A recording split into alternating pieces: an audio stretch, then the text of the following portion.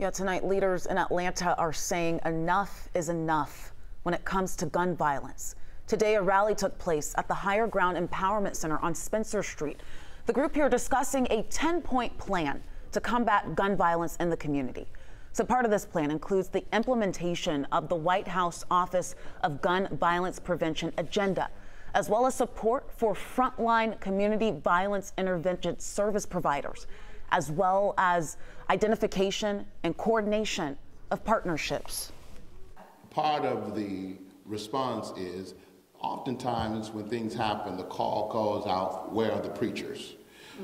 We're standing in one of the point of lights in this city, and that is Higher Ground. Bishop Johnson has made his space available for one of the safe sites where program and services will be designed to benefit, and has been doing it, will continue to do. But as has been stated, there are collaborative programs operating. And so there are faith leaders who are saying, listen, my space is available. And we recognize that there are many of us on the front lines. Officials say the location of today's rally is really significant because the Higher Ground Empowerment Center is designated a safe space for youth and families in the Vine City community.